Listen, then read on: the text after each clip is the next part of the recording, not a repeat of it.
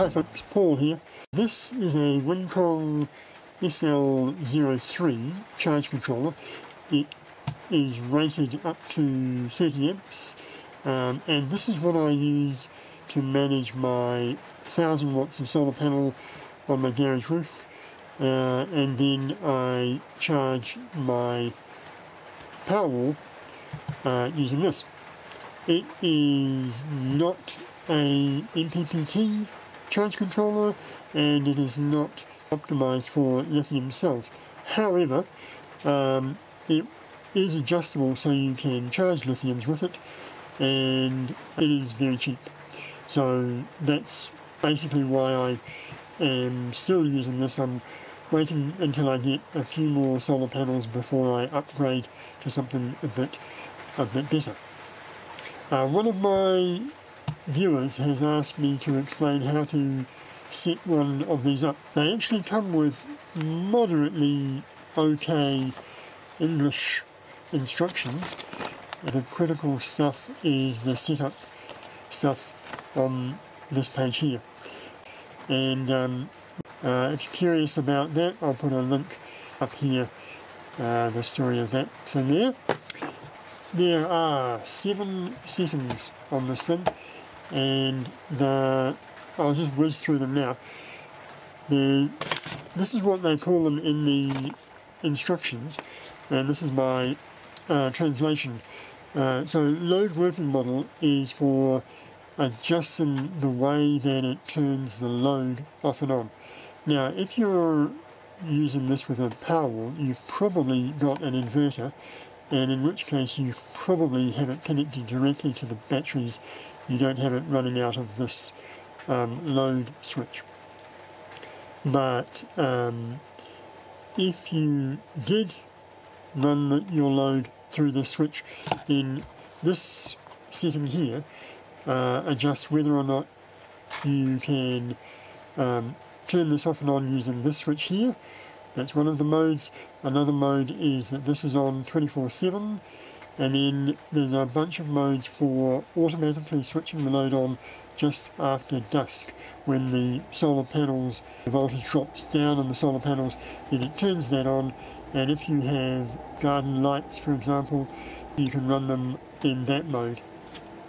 So that's what the first setting is all about. Light sensitivity is related to the auto light dusk on-off function. In my case, because I'm using my inverter connected directly to the batteries, these two are irrelevant, but I tend to leave it on 24/7 mode, and the sensitivity doesn't matter. Setting number 3 is ceasing charging volts, which basically means that is the upper limit that it will charge to.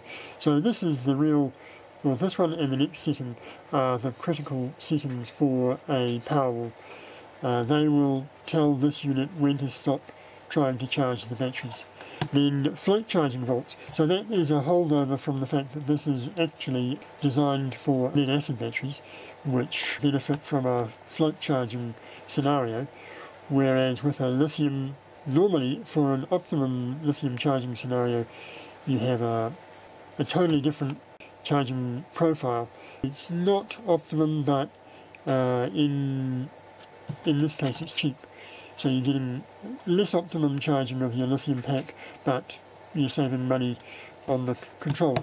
There's lots of good reasons why, if you have the extra money, you should use the extra money, but if you don't, if you're just using this to charge a small number of a small Powerwall, then you can get away with this. This one is rated at 30 amps. My general rule of thumb is only trust these cheap Chinese electronics to be as good as half their rating. So I try not to put more than 15 amps into it from the solar panels. So what I actually do in summer is I shift some of my solar panels to a different system so that this can never get more than about 20 amps going into it. Certainly I don't trust it up to 30 amps. So the next setting is the float charging, and basically in the way that I use this, I have that at the next possible setting under the upper charge limit. If I had my way, I'd have it set at 28, but the way this is programmed, you can't have the float and the cease charging volts be the same value, so this has to be slightly lower. The next is over discharge recovery volts, which is related to setting 6, which I'll explain first. So setting 6 is low voltage protection, which is fairly simple. When the battery volts goes below whatever this is set to, in my case 25 volts, then it will turn off the load if you have anything connected here. And then in that scenario, it won't turn the load back on until the battery volts gets back up to whatever this is set to. So in my case 26 volts. Then the last setting is temperature compensation, which again is something that is useful for lead acid batteries. For lithium Powerwalls, you set that to 0. And the way you physically do that is it's actually incredibly simple.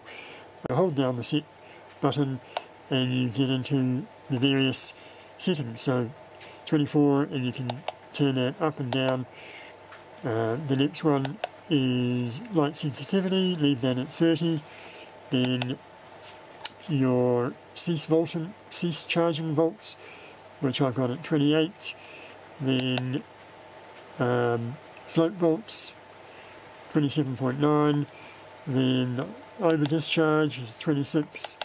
The low voltage protection 25, and temperature compensation 0, and then you just hold the button down and hey presto, you're done. So that part is really simple. The hardest part of the exercise is working out what your charging limit should be for any particular lithium-ion battery. And so, okay, so here's a chart of the possible voltages of a single 1S pack, and 4.2 represents fully charged, and somewhere around down here would be flat.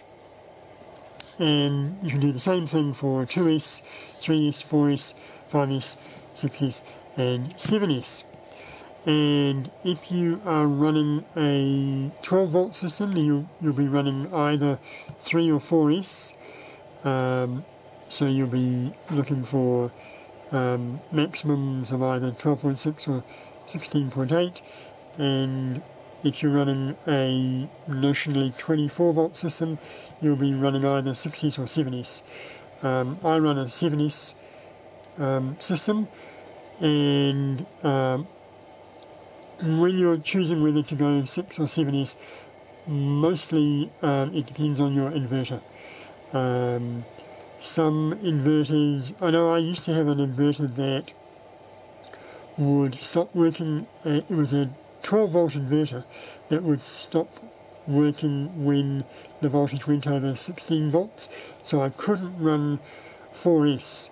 I had to run 3S for that inverter, but it was a, funnily enough, it was a cheap, crappy inverter, and it would only run between 16 volts and 11 volts. So if I ran the 3S, it would crap out down around here. So nothing was perfect there. Now I'm running a 24 volt system, and my inverter can cope with these voltages quite happily. If you happen to get an inverter that can't cope with that kind of 29 volts, then you might want to consider going 6S. 4.2 is universally considered to be fully charged, except for some chemistries which go up to 4.3, just to complicate matters. I think I have come across a few of those in my packs, and I just run them to 4.2.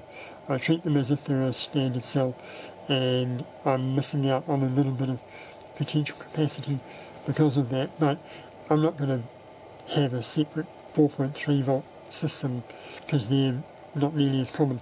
That's a nice easy target of your upper threshold. So if you were doing a 4S pack, you could set your upper threshold to 16.8 or 29.4. And then your lower limit could be somewhere down around here. However, if you wanted to make your pack last a long time, then you don't want to stress it by fully charging it, and you don't want to stress it by fully discharging it.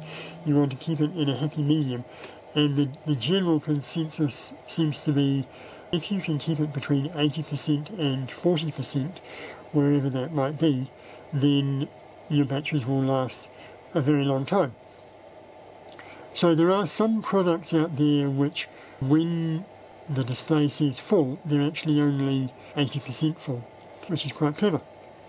However, the complication that we have, of course, is we've got all sorts of different cells with potentially different chemistries and different discharge profiles. So it can be quite hard to work out where that 80% mark is. If you look out on the internet, there are a few places where they'll say 4 volts equals 80% and 3 volts equals flat, and a few other numbers in between.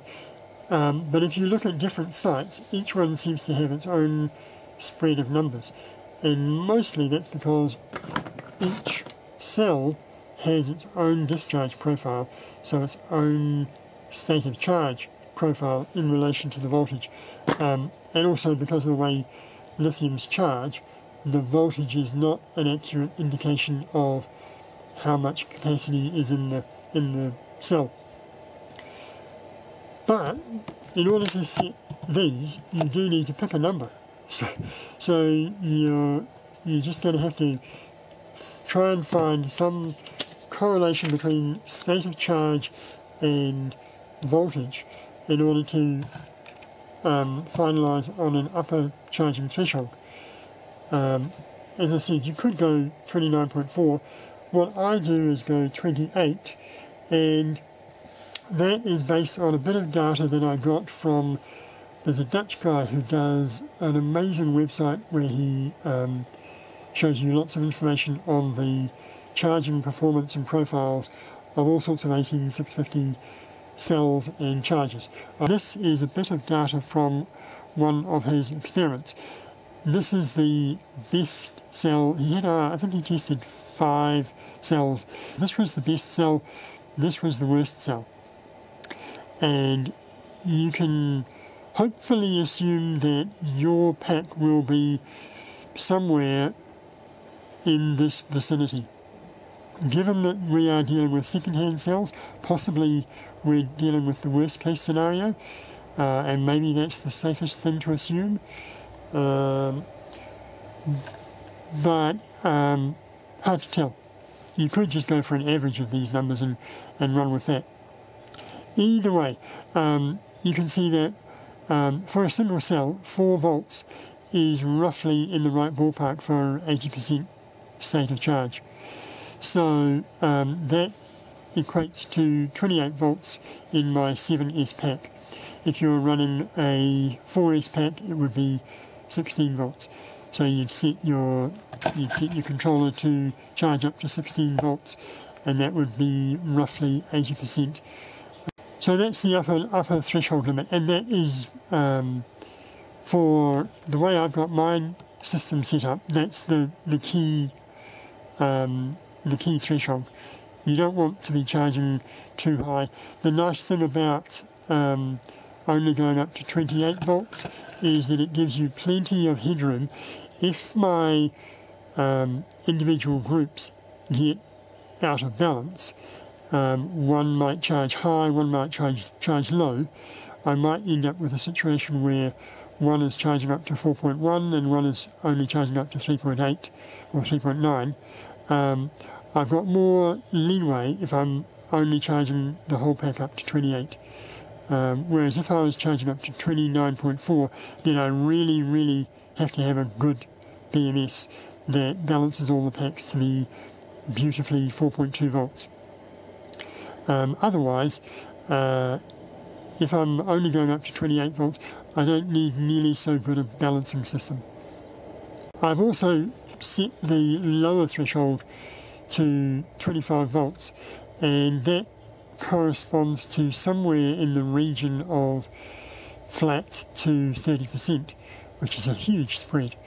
My actual comfort zone is more around the 26 volt range, which would correspond to somewhere between 20 and 50%. It's interesting that the nominal value for all these cells of 3.7 volts could actually indicate it's 50% state of charge, or it might be way down at 14%. So that's kind of interesting. You shouldn't kind of assume that 3.7 is halfway, because for some cells it's not at all. This cell here, it would be more like 3.85 to be halfway between full and flat. The other interesting thing to note is that the Opus BT33100 will discharge down to 2.9 volts, which is way below zero for these cells. So that's a wee bit disconcerting. And an IMAX B6 is typically set to 3 volts. I think you can change that in the settings. I haven't played with an IMAX B6 for so long I can't remember. The other thing that I have got running on my system is an independent low voltage disconnect module. So it's a little board that I got from AliExpress that will disconnect my load from my battery when the battery gets down to 24.2 volts. That is my absolutely worst case scenario. In practice, what happens is I come in and every day I look at the overall voltage, and if it's below 26 volts, I start to get nervous. I know I'm getting below my 40% state of charge lower bound. So then what I often do is I will disconnect some of my loads, and maybe I'll choose not to charge my electric bike from the battery and instead run off the mains, and so on. I'll do load management when I get down below 26 volts, which would correspond to 14.8 on a 4S pack, or 3.71 volts on a single pack. So I hope that has been interesting for you. I will put a link to this Google sheet down below, and maybe up there as well, and or maybe I should extend it out to 14S for those people running 48 volt systems. Otherwise, I hope that has been helpful. Thanks for watching. Cheers.